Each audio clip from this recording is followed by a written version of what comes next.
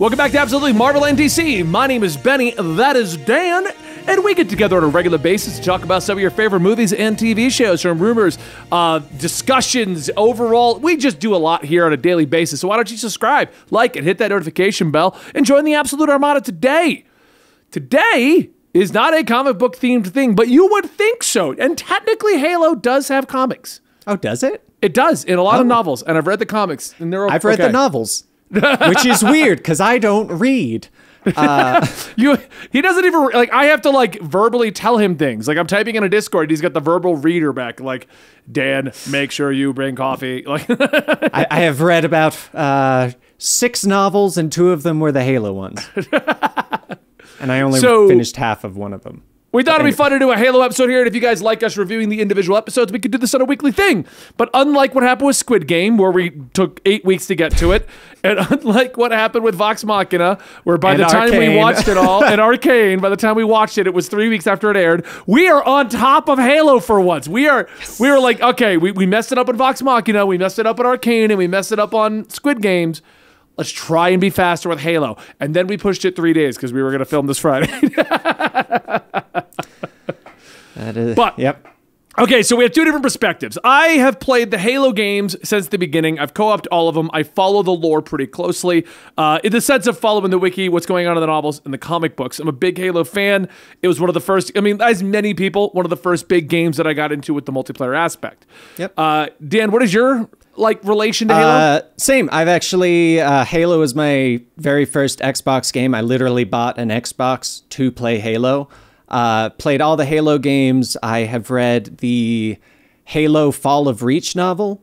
Very good read. I actually really enjoyed that. And I read half of the Flood one.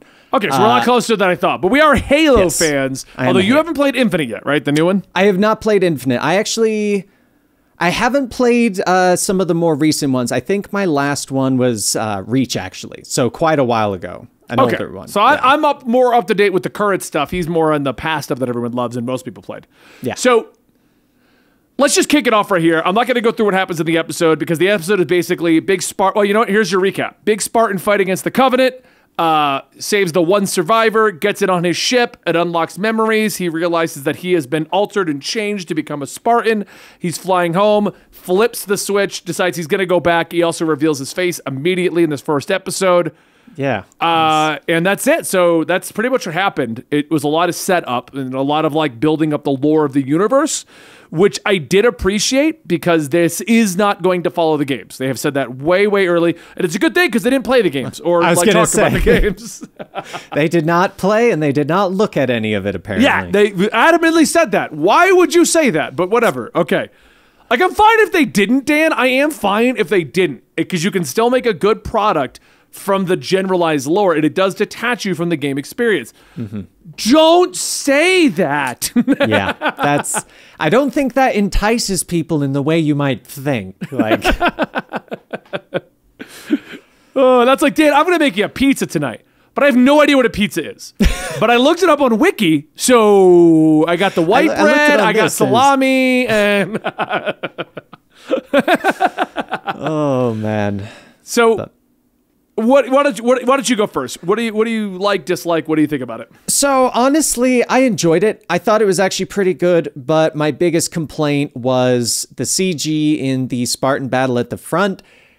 It doesn't feel right. It feels off. It feels like, and honestly, the best way to describe it is it feels like the Spartans were CG for people and not big suits of armor like they are wearing. Like, there wasn't as much like impact as you would kind of expect. There wasn't as much like a little bit more stiff, because even though it is very flexible and stuff like that, it's not flexible to the point of just a human body.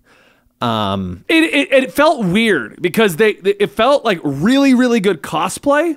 Yes. But you're right, because they're hitting CG enemies, they're hitting the Covenant. The CG in the Covenant did not look good, in my opinion. There was a weird gloss on top of them. They always looked like they were not actually there. Like, you could tell what the CG guys were. Definitely.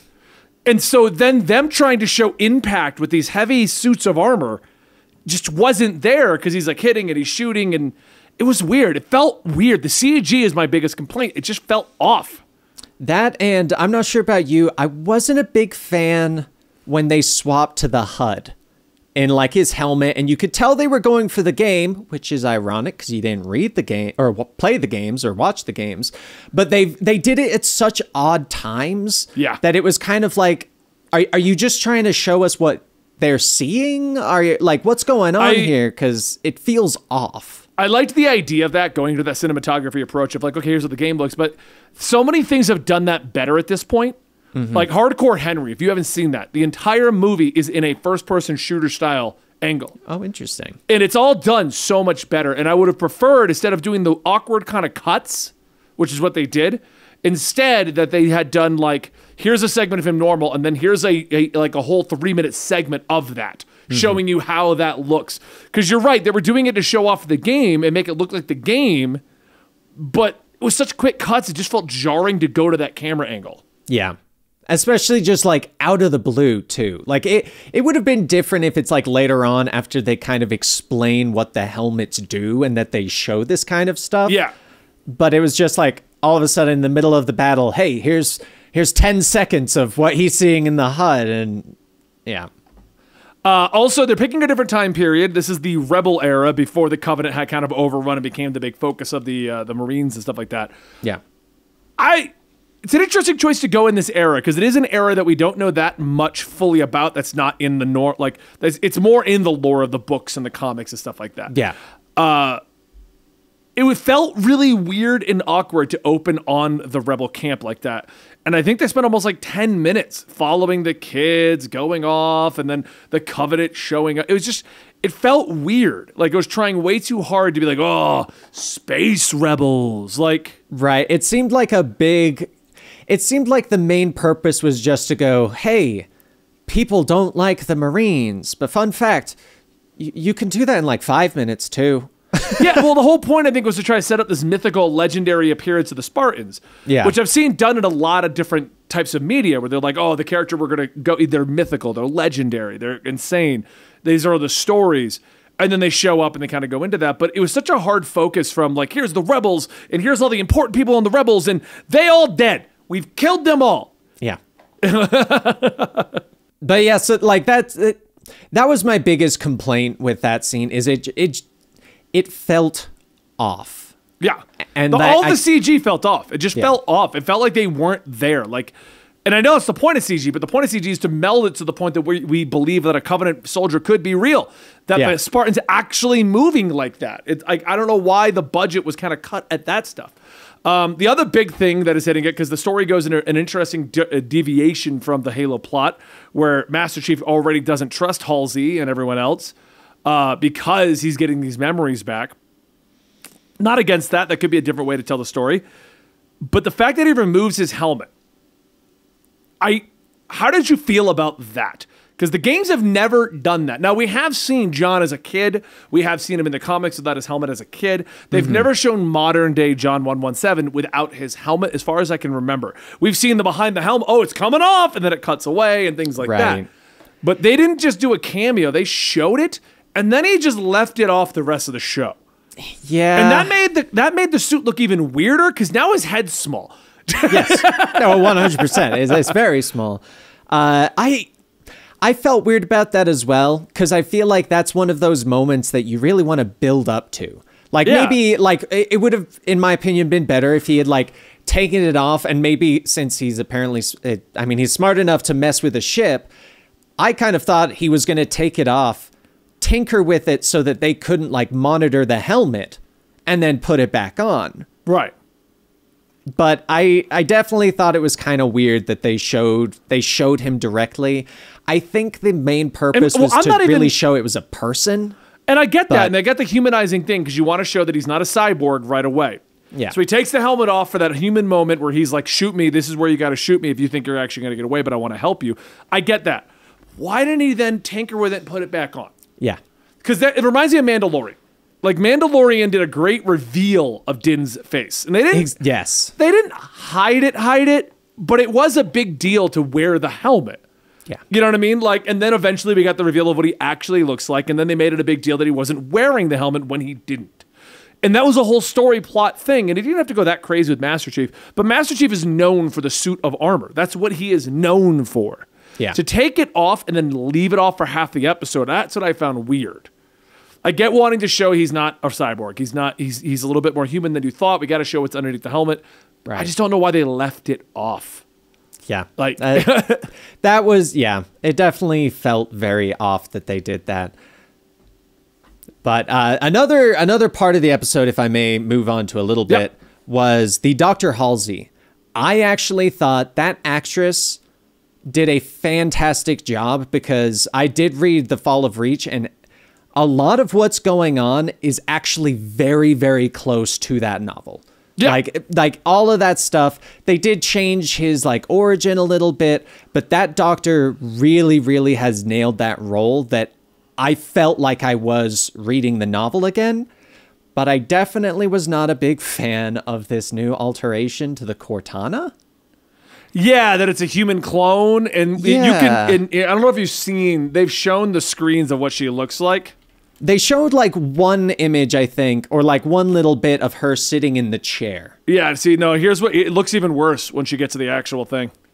So here's what she's gonna look like when she's AI. That's not an AI. That's a blue person. That's a clone, which is what they're kind of going for. I did like the portrayal of Halsey because Halsey is kind of like, yes, she works for the military. Yes, she created these Spartans, but she's also very much got her own goals and her own objectives, and she's doing her own thing. Yeah. So I liked that they kind of kept with that. I also liked a lot of the politics they were getting into. Like, there is more to this than just Master Chief running through killing Covenant troops. Yeah. I liked that we set to see that. I did find it weird that we have a human in charge of the Covenant. I don't see the point in that.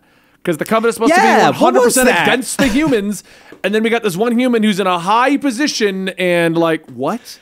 Like at first I was like, oh, it must be like some mutated version of a human. Or like maybe the Covenant has bred their own or cloned their own or something. I thought it was just going to be one of the Covenant races that they were going to invent, but it would be humanoid. Yeah. To save on the budget. Like, that's what I thought. I was like, oh, okay, we're going to do a humanoid kind of a person so that at time we don't always need to pay crazy CG because obviously you don't have a lot of money for your CG because it looks like ass. So let's have some people that you can put some realistic effects on. And Which apparently $10 million an episode somehow can't afford good CG. But yeah. So I was like, okay, that makes sense. And then they specifically stated, no, your people. And I'm like, oh.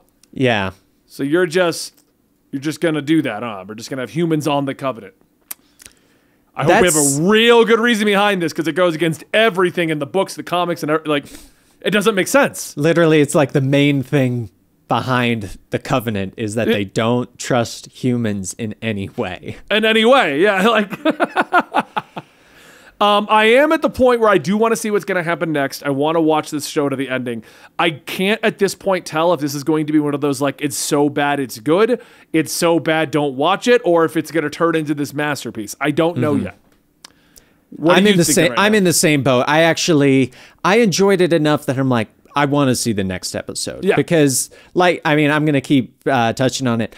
I was a massive fan of The Fall of Reach as well as the Reach game. And so seeing it in a show form, it's really, really fun. But I'm not a big fan of how they have changed the history of how she got the different Spartans and stuff. Because in the novel, she basically treats them like her children. Yeah. And like they train like all together and they're all Spartans. Where they kind of imply that did they imply that all of them were Spartans or he was like the Spartan followed by people in suits of armor? No, they're all Spartans. I don't know if they're going to keep to this that. lore, but John is like the enhanced Spartan. Yeah. He's like one of the last Spartans because he's like a Mark II. Yeah, because in the novel, he's Reach is standard. the early Spartans. Reach is like soldiers who got altered. If anybody, I know there's gonna be some Super Halo fans gotta correct me, but the guys in Reach are altered humans, while John is bred from like he was taken as a child and raised this way. Yeah, so in the novel, the way that it's done is Dr. Halsey researches all these different planets, and she goes to them to recruit like the smartest, fastest. Yeah. Basically the most enhanced already humans, because like the big thing with John is like she flips a coin and she's like, choose head or tails. And he literally snatches it out of the air to say that it's heads because he saw it. And like all the different people are like that. And the enhancements are with the suits. Like that's like right. that's He's the a big Spartan thing. too, and I don't know what the other ones are. Yeah. Because the Orion project is what the original was, and it made the Spartans, but that was the ones where they had their DNA enhanced and stuff like that, and they had like parts put on. Spartan 2 is where they raised the children, like what you're talking about. Yeah. So I don't know if the other ones are Spartan 2s or a different type of Spartan. I doubt they're going to go with. They might go on to all of that. I hope so, because it. In the books, it's such a fun adventure when you see these children in groups, because the ones, like, they basically put them in battle royale situations, and the other applicants either get killed or they get disabled to the point that they're put behind desks and their enhanced intellect is used there as opposed to in the field. Because everything that I'm finding about this is that they are all just Spartans as far as the show is concerned. Okay. They're the Silver Team timeline. Yeah. Okay. So I mean, that if they really go with that, because I feel like I just hope that they keep in the training stuff and all of that, because I feel like that would be a really, really fun backstory, like flashback of showing them training, showing that, because John is the one that just takes lead. He is a natural born leader, and that's why they choose him for the Master Chief. But the small changes are what honestly kind of frighten me. Like those are the parts where I'm like, okay, you've made a small change now, and this is only the first episode. So you're either going to go way off book, like I'm going to say the original Full Metal Alchemist, how they kind of made their alternate thing and then it just went bizarre. Yeah. Or it's going to be a small change that you're like, oh, okay, this makes sense for what you're trying to make. I don't know. You're right. I don't know what they're intending, because it is kind of weird. It's a lot of interesting decisions. We're not going to pay attention to the games. We're not going to focus on the games. We're going to do our own timeline. It's just a lot of like, well, we got a guy in a cyborg suit, so we're going to throw him into a show and figure out it all later. Like, I don't know who is the production company behind this, because I feel like it could have been so easy to just translate the plot of the game into a show. Yeah, like with minor alterations, because the original Halo is basic. You could easily add a bunch of shit and just adapt it and all kinds of stuff. I don't know why the decision to do this was done. Yeah, and like you said earlier, the completely acknowledging and telling everyone thing was also a bad decision, because we've seen so much proof that when people don't research what it's about, you get things like Avatar: The Last Airbender movie. Yeah. And I think that's what people are very hesitant about. And on top of that, you're already on one of the least known streaming platforms. Like because it's on Paramount Plus, which you only have access to because I have it on Amazon because I was watching South Park. Exactly. Like if you had not told me it was there, I would not have figured out how to find it. Yeah.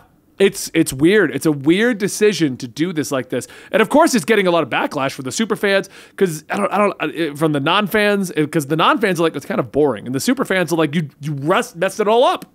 Mm-hmm. So who knows? We'll see. We're going to do episode 2. Let us know in the comments down below if you want us to do Halo Weekly, though, because we both want to know. We want to watch this. We watch movies and TV shows all the time. We're allowed to have opinions. We are absolutely Marvel and DC. Don't forget to check us out on a daily basis, see what's coming on over here. And you can find us right here every day.